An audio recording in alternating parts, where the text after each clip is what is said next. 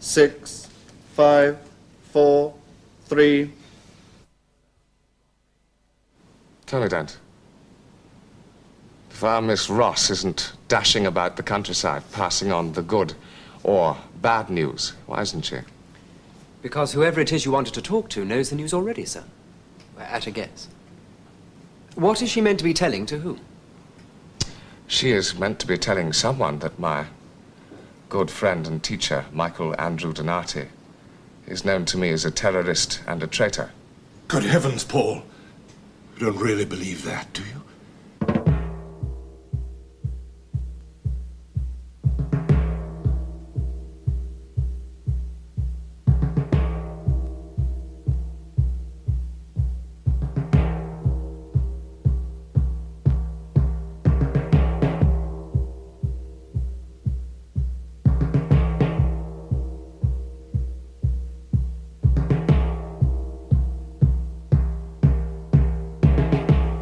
I don't.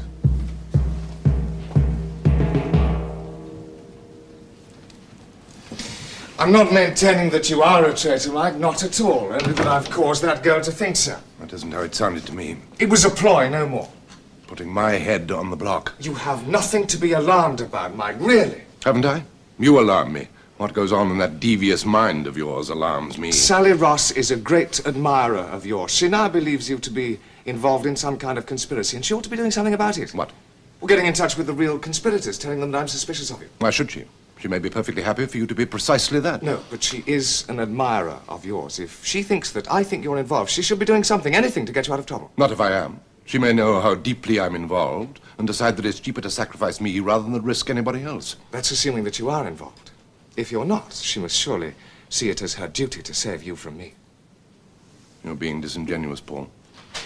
Why was the door of my room unlocked? Why shouldn't it be? You're not a prisoner. Nothing that happens here is unintentional. I can only suppose that you intended me to be at liberty to go where I wanted, that it didn't matter to you whether I overheard your conversation just now or not. Maybe. I've become a pawn in whatever game you're playing, haven't I? Just because one of my students has got caught up in a revolutionary movement, I no longer matter. I can be used as part of an elaborate machine to trap them. Why your students, Mike? Why always your students? Always? This is the first time that I'm Well, for aware... a few years anyway, but 5 or 6 years ago? 15 years ago, my most troublesome student was called Frederick. Resolve the conundrum for me, Mike, regardless of whether you like being used or not.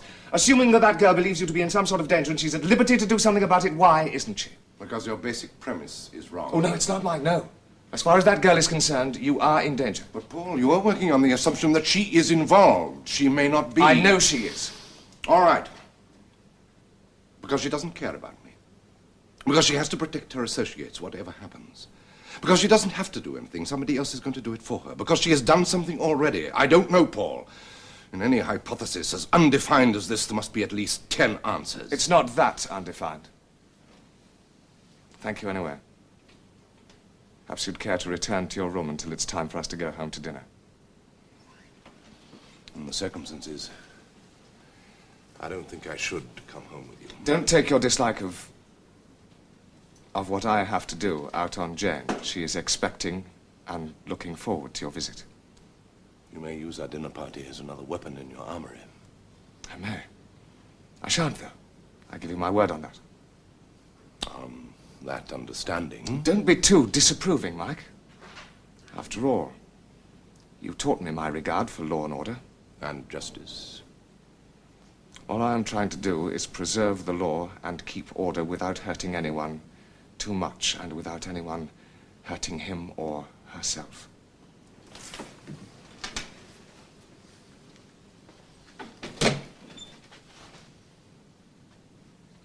And will the door of my room be open or closed this time? Mr. Dent? There isn't a lock on the door of your room, Professor.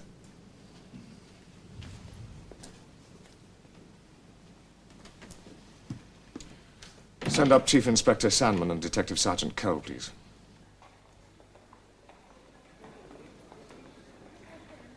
All right, gentlemen. Sit down. Help yourselves. Miss Ross must have done something, Mr. Sandman, as at this moment she refuses to do anything. Now, look. Let's go over it again. She left my London office and went home to Stackpool. No contacts on the way. No, sir. She later visited the home of Robert Sadler. No contacts made. None at all, sir. You're sure? Absolutely, sir. Then what? Well, as she'd broken the curfew, I entered the house and took her into custody. And at that time, she was alone with Mr. Sadler? Well, apart from myself and Sergeant Evans, yes, sir. Yes, of course, Mr. Sandman. And after you arrested her? She accompanied me to the police station, where she pleaded guilty to Section 3B.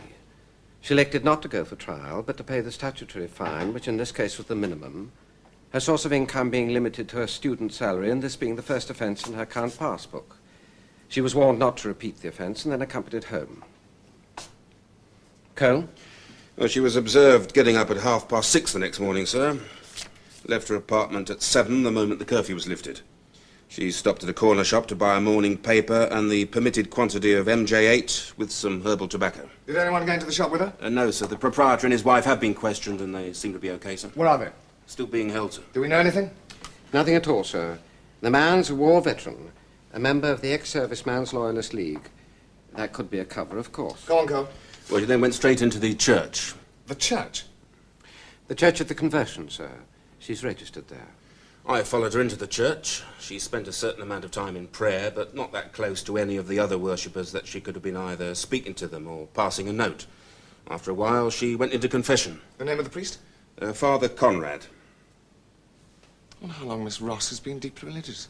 She was in confession for a few minutes and came out, said a prayer, left the church. I followed her out, and by that time we'd received a message over the radio that you wanted her brought in, so she was detained immediately and brought here. So, if she made contact with anyone, it was with Mr. Sadler, or the proprietor of the shop at which she bought her paper, or the priest. What do we know of the priest? Nothing at all, sir. And Mr. Sadler, the boy's father? Never stirred from the house until the car picked him up in the morning, sir. Now, it has to be the man in the shop, or the priest. Mr. Sandman. Sir? Seal off the church.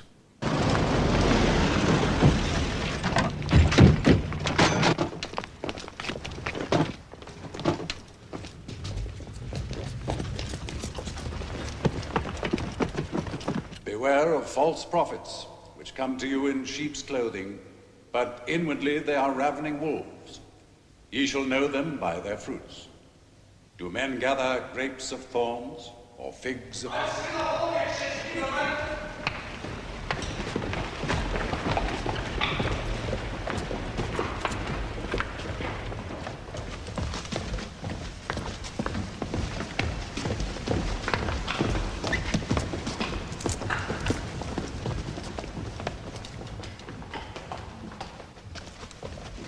What are you doing here? What's going on?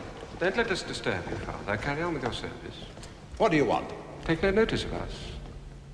Just so long as nobody leaves the church. I don't know why I've got to see him again today. He never does me any good, except for those pills he gives me. You won't get better, dear, if you don't want to get better. I won't get better, period. Why pretend?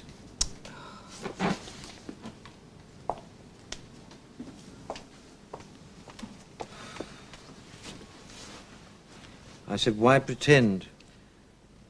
There's lots of people lead busier lives than you. In fact, do a job of work. I wish I could. What are you doing? Finishing some work for the printers. Why now? Why can't you talk to me? I want to get it finished before the doctor comes.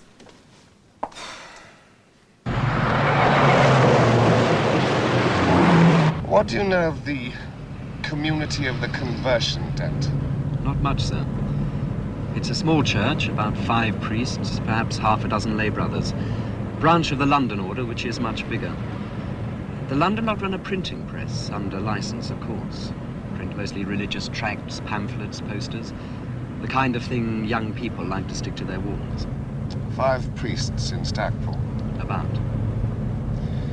Miss Ross claims she didn't know the identity of the priest who heard her confession this morning.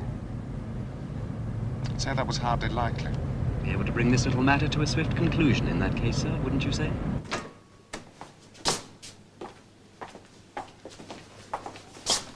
Are you in charge of this? Is this your doing? Father Prior? Yes.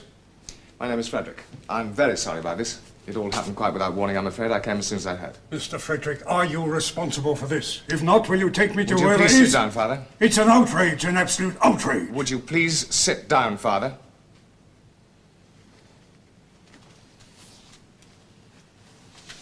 Now, Would you tell me who was hearing confessions this morning between the hours of Dent? 7 and about 8:30, sir. Why do you want to know? Wouldn't it be simpler if you told me? Under no circumstances are you to question any priest about his confessions. Do you understand that? He is not allowed to reveal anything about them. I only want to know who. Oh. This morning it would have been Father Conrad. And where is Father Conrad now? Where? Still in the church where your men have been holding him for half an hour with many decent, ordinary people. All right, I know. I'm sorry. The innocent always get involved in this kind of thing when you're dealing with... Well, when there's trouble, it's never only the troublemakers that get hurt. Father Conrad is not a troublemaker. He is a good priest. How long has he been here? About 5 or 6 years. Exactly. Exactly. I shall have to go and look at my records. I've no doubt he would tell you if you asked him. I shall. Dent, would you go with the father, please, and look at the records? What about Father Conrad, sir? Have him sent in here to me.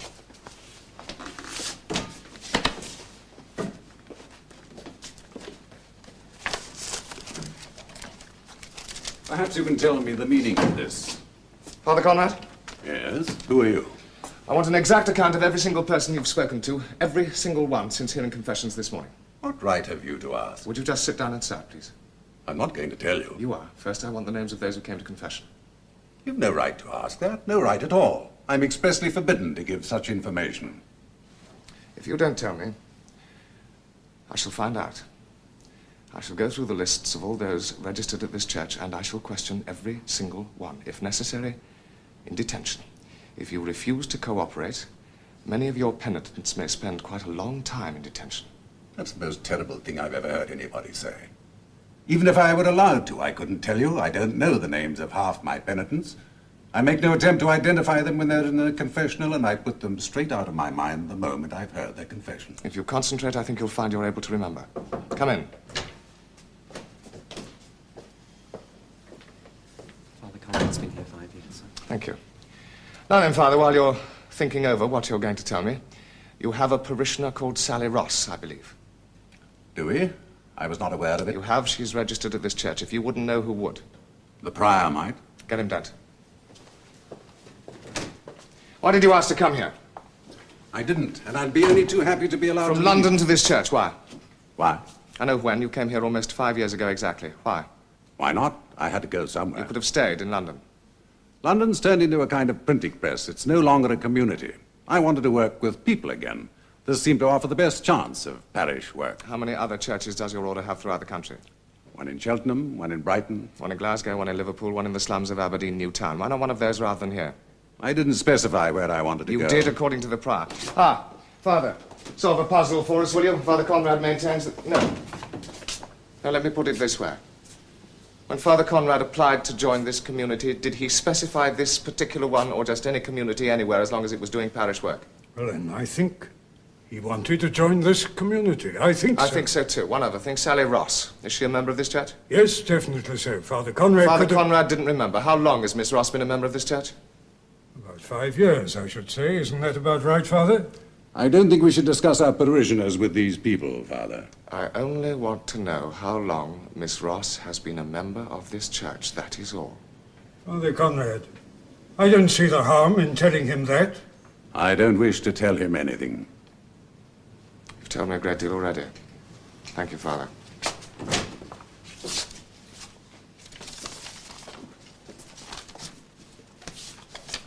I shan't tell you anything more. Then I shall find out in my own way. You, sit down. All right. Well, please sit down. Shut up! Well, I'd say that about does it, sir. Are you sure? Well, pretty well. I had plenty of time to study them while the girl was in confession. Good. Now, Chief Inspector, you know what I want. Those who went to confession and those who didn't. Those who didn't, when you're certain, get rid of them. Those who did, you go through them until you know what every one of them did the whole of the day. Know and can prove in a court of law if necessary. Very well, sir. It might take all night. If it takes all year, sir.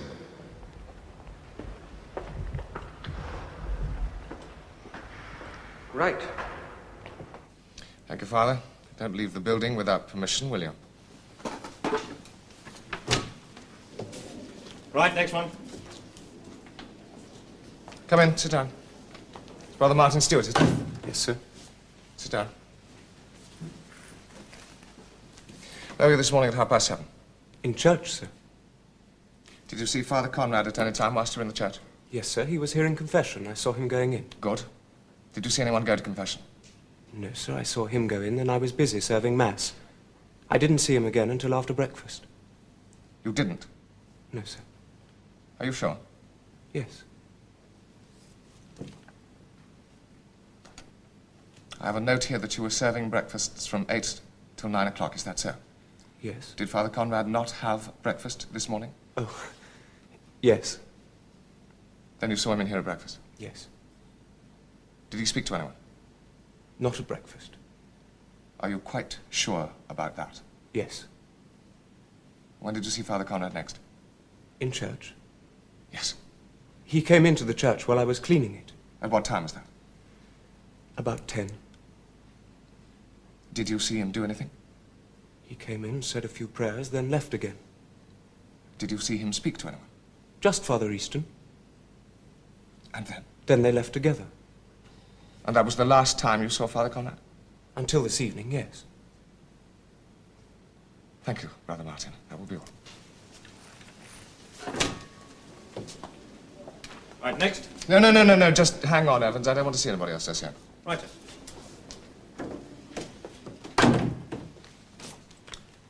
Father William Easton, sir. Travels regularly between here and London, where he's involved in their printing works. Left this morning not long before lunch. The pass was obtained as one of a batch of 8 Saturday-Sunday passes he got at the same time. Thank you, Dad.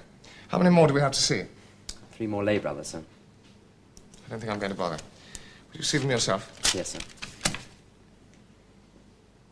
I think I have it now. I'm going to see the minister, and then I'm going home. Would you organise a car to pick up Professor Donati, please, and bring him to my flat? Do you want to hear if you get anything more here, sir? If you do. Yes, of course. Oh, Dent, do you have a word with Samuel? Tend to have Father Conrad placed under arrest. Let us pray also for our persecuted brethren in other lands, that they may be brought through their sufferings into the light of thy peace, O Lord. Amen.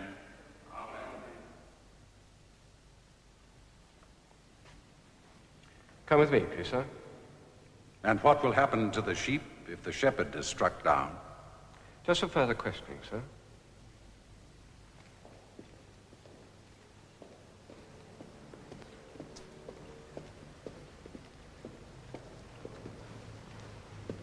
I know now, sir. Proving it may be difficult, but I do know. Proving it isn't necessary. Pull them all in, and make sure none of them has a chance to cause trouble ever again. I wish it were that easy, sir. Make it easy. For God's sake, you're dealing with terrorists. What kind of proof do you need? If I pull in the ringleader now, sir, I may lose some of the strands that would lead me to other cells elsewhere in the country. Well, that shouldn't be a problem, once you have them in prison. You're unusually hesitant, Frederick. I don't understand it. Not losing your grip, are you? No, sir. Do you remember Professor Donati? Donati again. He should have been taken out of circulation years ago. He will be soon enough. One of his pupils is the boy under sentence of death for the reservoir murder. Yes? The execution isn't due for another 8 days, sir. I was wondering if you could bring it forward a little. Does it make any difference? It could. When? The day after tomorrow. Very well. And how will this help you? It might make Professor Donati feel a little more inclined to cooperate, sir. Do you need his cooperation? I'd have thought a confession was more in order. I know almost all of it now, sir. I know how Donati communicates with his group. I think I know how his group communicates with other groups throughout the country. I lack very little of the total picture. But if Donati believes he can still save that boy, he might just be inclined to tell me the rest. And what is the rest? Where he gets his information. Sally. Shh.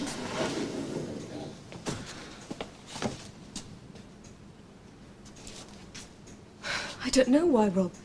He just said on Mr. Frederick's instructions.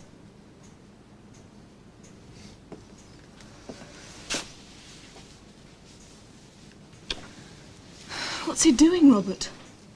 What's it matter so long as he allows us to be together? It does matter.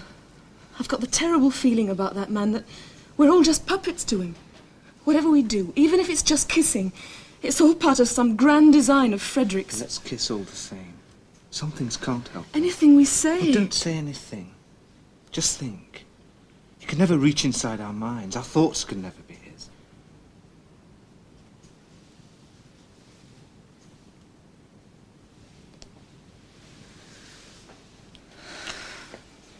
I've come to realise over the last 2 days that the safety we thought we had by only knowing a little bit, by not being able to tell anyone any more than our own small function, it's not safe at all. We can't protect the whole against someone who can see a different part from the one we know. Yeah, what's it matter now? Not even Frederick can penetrate the real heart. It's too big. What is going to happen to you? Well, we both know that by now. Is there any point in trying to stop it anymore?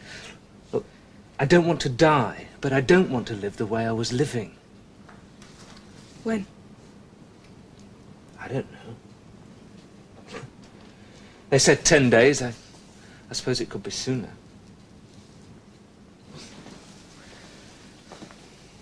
Live every moment as though it's your last and you lead a good life. Isn't that what we're taught?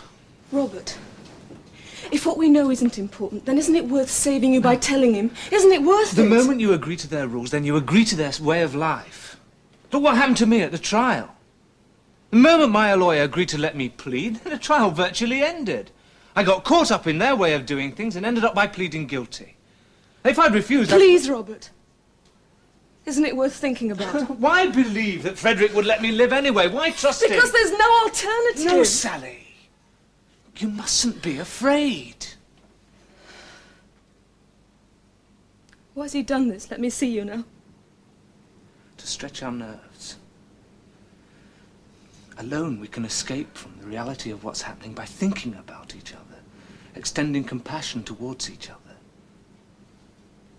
Together there is no escape.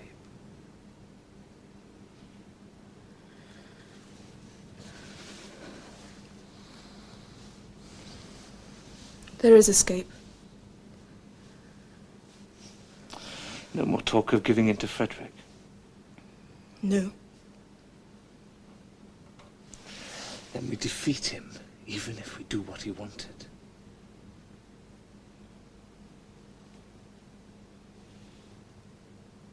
We can still save the boy's life, Mike. You don't really have to do very much. I can't do anything, except plead for him. I've given instructions that he's to spend the rest of his time with his girlfriend. He doesn't have very long now. The minister wants to get it over quickly before there's time for him to become a martyr. When? The day after tomorrow, I fear. Look, Mike, let me tell you what I know so far, then perhaps you'll realize it won't hurt if you tell me the rest. I know nothing. Do you want me to leave you? No, no, I would rather you stayed. I want this to remain informal. The starting point is the girl. While you were having dinner with us here last night, she went to visit Robert Sadler's father. They talked of nothing else except you. Mr. Sadler was preparing a list of those who came to visit his son very often. I didn't. I never do visit my students. Why not, Mike? You used to. Because I bring trouble to them, as you see. On this occasion, it was the lack of visits that caused the trouble. Having emphasized to Mr. Sadler that your name must under no circumstances be mentioned in connection with Robert. A fruitless precaution, really, as you'd already gone into the witness box to speak on his behalf. As I would for any of my students, Paul. Even you. She wasn't totally surprised when I subsequently explained my interest in you to her. I wanted her to do something. She didn't have to do anything in particular. What interest in me? What could you tell her? It doesn't matter what.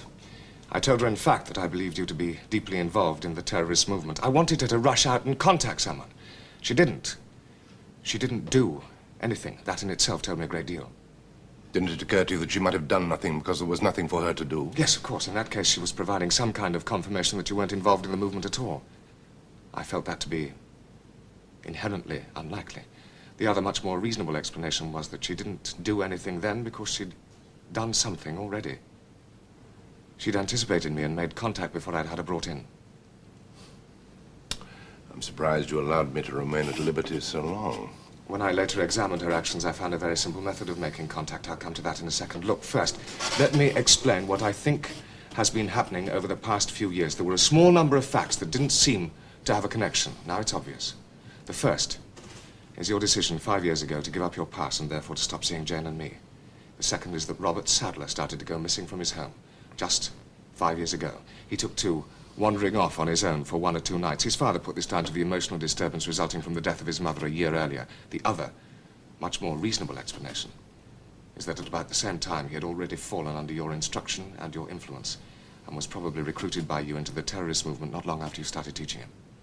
Why should my decision not to see you and Jane be connected with this movement? There's an old Russian proverb about wild geese not living in the same hut as the hunter. Yes, but why me? You I can understand, insofar as I can understand anything. He could hardly stop seeing me and go on seeing you. Next we come to the fact that Sally Ross became a practicing Christian just 5 years ago, at about the same time as she first, indirectly through her boyfriend, came under your influence. Then I discovered that a certain Father Conrad, once again, just 5 years ago, asked to be transferred from the London headquarters of his order to a church in Stackpool, and that Sally Ross started visiting that same church shortly afterwards and confessing to that same Father Conrad, eventually this morning. Now, none of this is conclusive, Mike, but you do see where it's leading, don't you? No. I know how Father Conrad gets his information. I think I know how he passes it on. I know he went to Stackpool to be near you at about the same time that you first became deeply involved in the terrorist movement. It'll take me about a week to find out the rest. By that time, it will be too late for the boy. I'd do quite a lot to try to save Sadler's life. I think we need people like him. There aren't enough young men left who are prepared to act on a simple belief for what is right. But I can't help you because you are wrong. You may be right about the girl and the priest, I don't know. But I stopped seeing you and Jane, if you have to know, because I found what you were doing was so appalling that I could no longer bear to see you. And I didn't want the expression on my face to tell Jane what I really thought about the man I had introduced her to. Now, Paul, I'll leave you. I don't know whether it is to go to prison or to go back home. But I'll take a chance on that.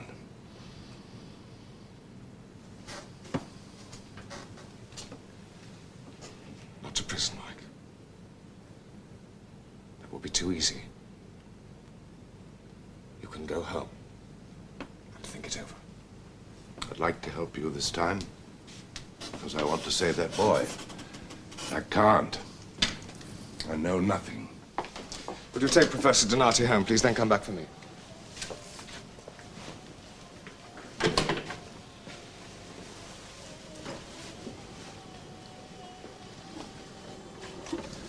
Goodbye, Jane. I'm afraid this is the last time. I understand that. I'm sorry. Paul? I've given instructions that you are to be put through to me at any time of the night or day. Any time at all that you want to talk to me, Mike. Bye.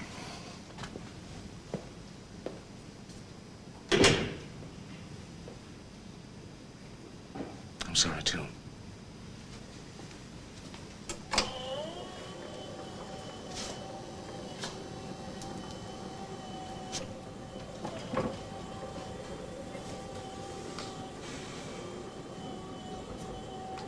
What's going to happen to him? Nothing, I hope, if he sees sense. Your sense? It's a sense I learned from him, darling. We both did. Oh, no. I think I learned something quite different. I'm not sure anymore what he taught you, but he taught me how to see... See straight? Oh, perhaps. You think I can't see things as they are anymore? I don't know. We obviously regard Michael in quite different ways. Why? Whose fault is that? Has he changed, or have we? You obviously think he has. Oh, I know he has. The man I once hero-worshipped is now the leader of a terrorist organization, trying to overthrow the state by the use of bombs, guns, murder, violence, intimidation. In your opinion? Oh, no. He is. You just have to accept that, darling. You're never wrong, are you? You know Michael's responsible for the wave of terrorism that's been sweeping the country. I know he's still a figurehead. I know to a lot of people he's still a hero. Without him, innocent people like that guard at the reservoir wouldn't be killed in bomb outrages. Young men like Sadler wouldn't be sitting in condemned cells waiting to be executed the day after tomorrow. How has Michael changed? By considering himself to be above the rule of the law. He always taught us that no matter how much We disagreed with it. The law was the law and had to be obeyed. That was when other people made the laws, Paul. Now you make them. Are you sure your laws are the good, wise, freely chosen ones he used to talk about? Does it make any difference? It might do. Michael is still a hero, not only to me, but to hundreds of other people throughout the country. Not a great national hero, but an individual. A single person, prepared to speak out against injustice, to champion unpopular causes. Is there anything so wrong in that? No, not if it stops there. Mike didn't stop there. What if you're wrong? I'm not wrong. If? It doesn't make any difference. I shall pull in the whole line within a few days anyway. So that boy needn't die the day after tomorrow. It's not just information that I want. It's realization. It's recognition. I want Mike to admit to me that his action in corrupting that boy's mind, in encouraging terrorism and promoting violence is wrong, and that his methods and his words and his actions have led to that boy's death. If he will see that, if he will admit that, then I will stop the execution. The boy need not die if he will just admit his guilt. You don't want cooperation at all. You want a confession. By now, there's no difference. I don't think Father Easton saw anyone else but me. That's what he says, too. Is there any reason why you should suspect him of lying? No. No, not at all. But I must have some confirmation. I mean, he must have seen someone. Who opened the door to him when he came? He would have had a key, Mr. Frederick. All our priests have keys. I understand he was working on some proof corrections. Do you know what they were proofs of? Yes, a pamphlet he's written on the English saints. It's one of a series we're doing. Then presumably he had some contact with someone in the printing works. No. You see, we're rather short of space here, and Father Easton used this office to correct his proofs. He usually does. I clear that desk for him over there. Do you leave him in here, or do you stay with him? Oh, it all depends what I have to do. But yesterday I was here the whole time. I had my sermon to prepare for this morning. Father Easton sat there, and I got on with my work over there. So he had no contact with anyone in the printing works either? None at all.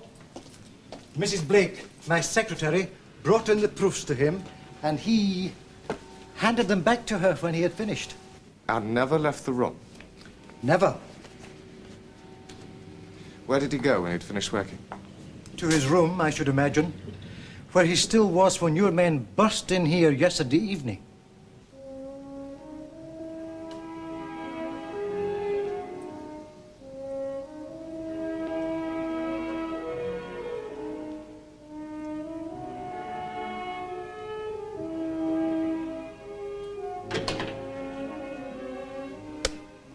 Hello?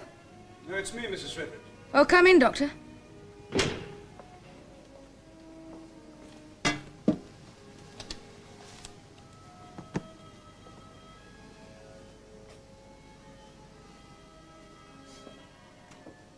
I got your message. I'm glad you could come so quickly. No, I was coming anyway. I hope it isn't anything serious. Come now, it should be obvious. Father Easton picks up a message from Father Conrad, who got it from the girl. Father Easton comes down to London and does exactly what his superior said he did. You know what he said. Where do we go next? If he made contact on the train. No, it has to be more organized than that. A priest traveling to and from London on a regular basis, collecting and passing information on every trip. He could quite easily have written out a message on his way down and passed it to someone once he got here. No, it's simpler than that. Where did he go when he got to town? Went straight to the superior's room where he started correcting proofs. He sat in full view of an independent witness writing a message on the proofs. Isn't it obvious? I'm afraid I don't have the address of the secretary, sir. It doesn't have to be anything to do with her. Someone in the printing press. Anyone who had access to those proofs. When we get a sight of the message, we'll know who it was meant for. I'm terribly sorry to turn up like this. Good morning. I hope the Father Superior explained over the telephone. Yes. Would you like to sit down for a minute? Mr. Frederick, is it? Well, we shan't keep you a minute. It was about Father Easton's proofs, wasn't it? Yes. I understand you brought them home yesterday to do some work on them. If I could see them, please. I'm afraid I threw them away, Mr. Frederick. I'm terribly sorry. I don't know what Father Easton's going to say, but I was clearing up in here this morning after Mass and I didn't think. There they were, lying on the floor. And I just bundled them up and put them down the chute. I understand Father Easton was working on them only yesterday. Why, no. It's a terrible thing. I've never done anything like it before. I swear they were still there when you brought me out, Eva. What time was that? About an hour ago, no more. Could you possibly have another look round, Mrs. Blake? Perhaps you would go with a dent. Make sure they're not stuck halfway down the chute. I have checked the chute, sir. Would you like to show me where you threw them down, Mrs. Blake?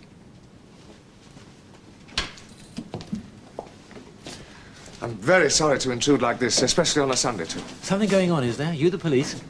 No, good heavens, no. We're just clearing up a little mystery for Father Easton. May I sit down? Thank you very much. If you ask me, she threw them away on purpose. I don't see how she could have thrown them away by accident. She spent half yesterday afternoon and most of the evening working away at them. You can't work as hard as that on something and then throw it away, can you now? What time did your wife come home yesterday, Mr. Blake? Oh, usual time, about 4:30. Usual? Does she work staggered hours? Oh, usual for a Saturday.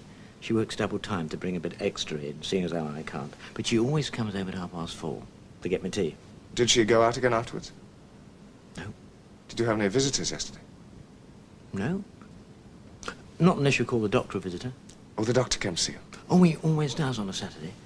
Sometimes twice during the week. Not that it does my back any good. I think he comes to see the wife more than me. Or they spend half an hour out in the kitchen, chatting away they do. A lot of good that does my back. And did the doctor spend half an hour chatting to your wife yesterday, Mr. Blake? Oh, it was more like an hour yesterday. Excuse me. Mrs. Blake, where can I find your doctor?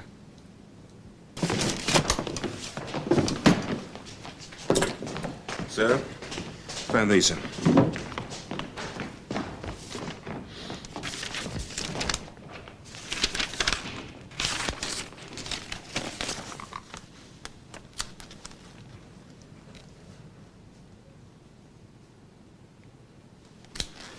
Right.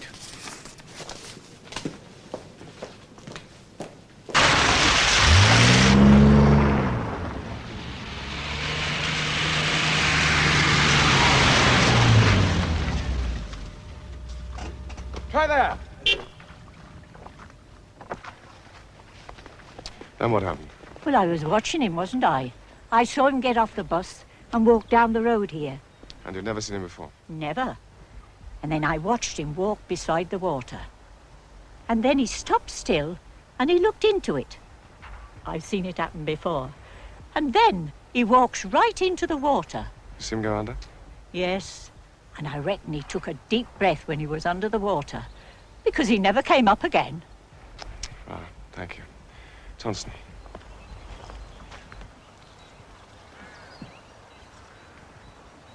The end of the trail? Yes, sir.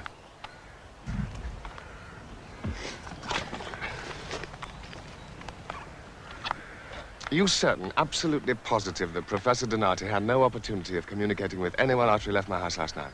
Quite certain, sir. Hell. But it isn't possible. Hell and damnation. Well, you got Donati and the others, sir. You haven't done too badly. Got a lot of kids, that's all. Some messengers. Nothing of any importance. All right, bring him in. Put your car down, will you? How did he know? What's on the other side of that link in the chain that made him kill himself to stop me finding out? You want to see him, sir? No. Can't stand death.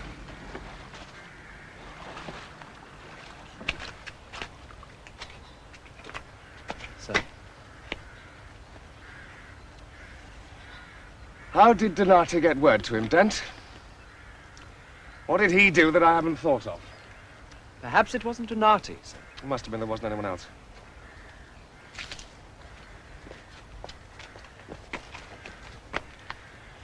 There wasn't anyone else.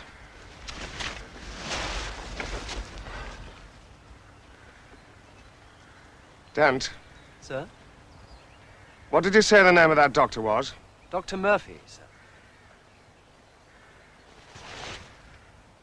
Murphy.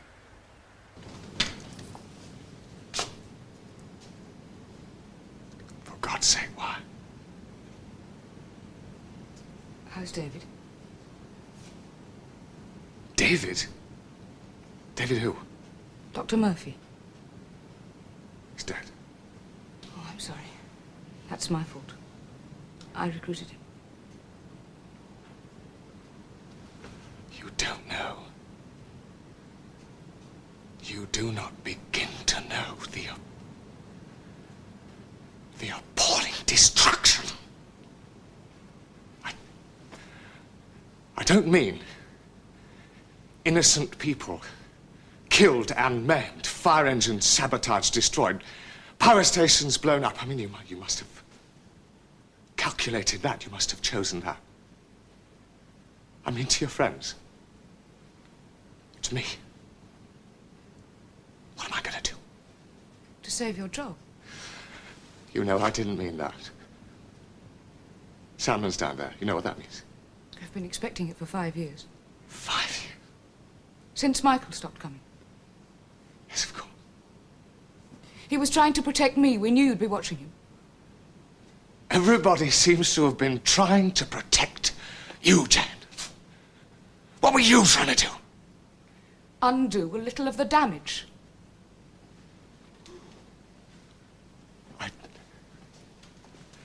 I don't know. I don't begin to understand how you can lose touch with someone you love so completely.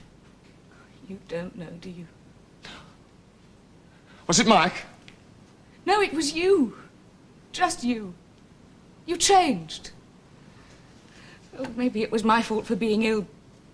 But the young man that Michael introduced me to, the boy that was on fire to change the world, to make it better, changed into a cold, hard, ambitious man, making bargains for people's lives, minds, souls. I've never been ambitious, not for myself. For your system. For your cruel word that forces people to be happy, doesn't allow them to be poor, or dirty, or any of the things that keep people human.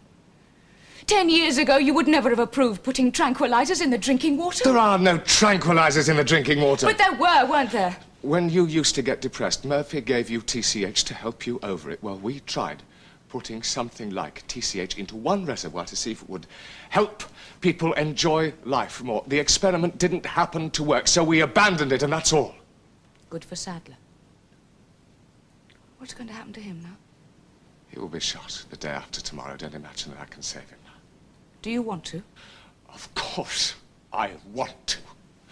I hate the necessity of putting that boy, of putting anyone to death. I hate the necessity, but I'm not blind. I hate the alternative even more, the loss of life, the anarchy. I remember the first time you told me they were bringing back the death penalty. I didn't believe you. We had to, Jen. I'd just come back from hospital. I think it was that year when I was away that you changed most. It was as though I were your only hold on humanity, and losing me had left you alone with a monster that till then you'd always kept at bay. The world is better. I have changed. For 3 years after that, I tried to reach you again to make you listen. Did you refuse to listen because I was echoing what was going on in your heart? Did you know what you were doing was wrong? One day, Michael came here to beg you to intervene for some wretched boy who'd been sent to prison for life. You weren't here. I asked him what to do. He sat in that chair for a long time. Didn't say a word. And then he asked me if I really wanted to help. I'd lost any hope of saving you, darling. I said yes. A week later, he came back with a whole system of communication set up. The priests... What's happened to them? Been arrested. The church is closed. We never thought it would last this long.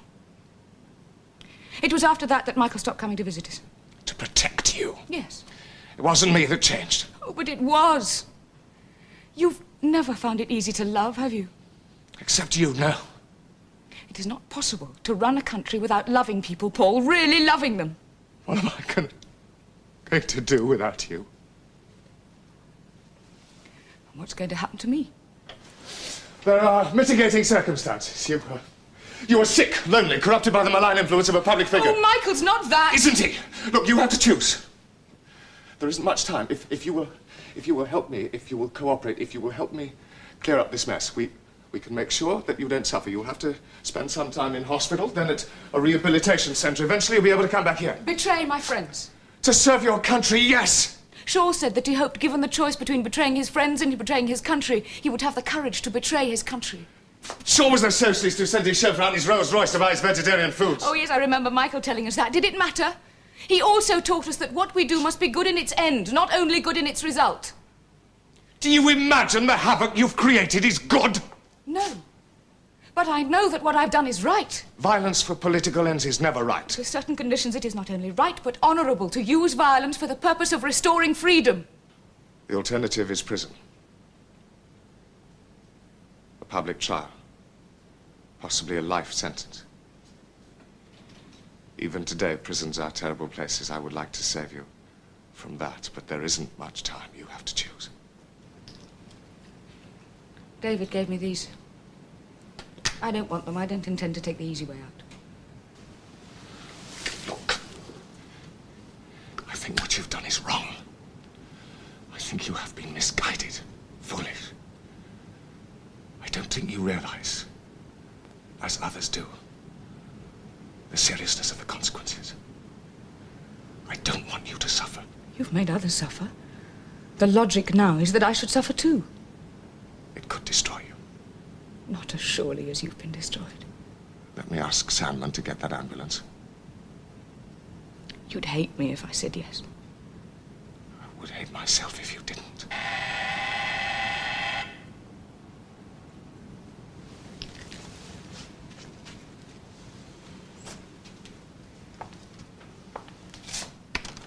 Wait, Sandman. Can't you see it now? Your system leaves you no human alternative. You must either hate me or yourself. Isn't that the intolerable choice? It's not of my making. There is one other way. I'll spare you having to destroy me if you let me keep my dignity a little. I don't mind seeming to be a traitor to my friends, and I can bear the humiliation of appearing to be a collaborator if I know that the work is going on. The movement needs the information I've been providing. You could supply it instead. I could get a message through. No one would ever suspect you. Betray what I've lived for. Perhaps. You used to say you lived for me. I'm serious, Paul. I'll tell you everything I'm at liberty to tell you. My trial is likely to destroy you too. You must know that. I'll spare you all of that if you'll take over from me. Then I'll let you call your ambulance.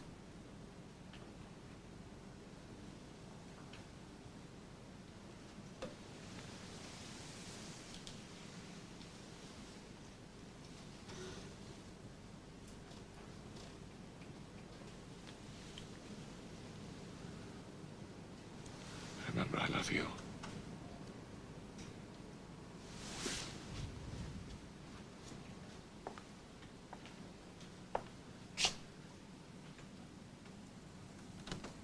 Come in, Salmon.